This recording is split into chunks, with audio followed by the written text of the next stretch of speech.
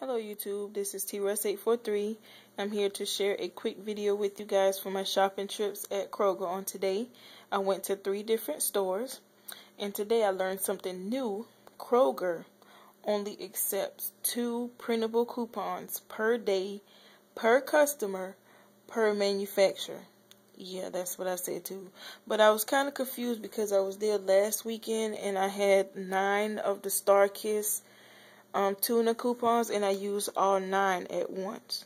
So I don't know what's going on, but anyway, I had 37 coupons with me on tonight, and I went into the first store and had all 37 rolls with my 37 coupons. She scanned all the rolls, and then she said, she scanned the first 10 coupons, and then I gave her the second set of 10, and she said, oh, I can't take any more. I'm like, why? And then that's when she told me their policy, and I was like, well, you already let me use 10. So she had to void out the transaction, scan 10 of the Brawny paper towels again, took the 10 coupons, and then I just got the 10 there. But then after that, I went to the second store, and they told me the same thing, that policy. So I did 2, and my husband did 2.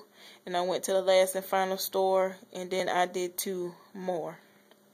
So I got a total of 16.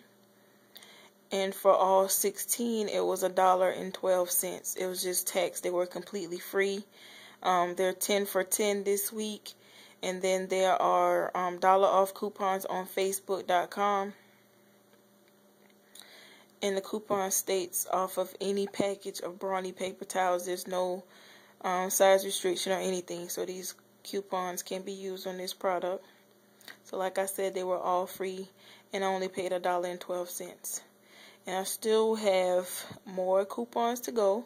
So I'm going to go to Walmart and try to price match and finish my coupons out. My goal for this week is to get a total of 40 rolls, which would be 5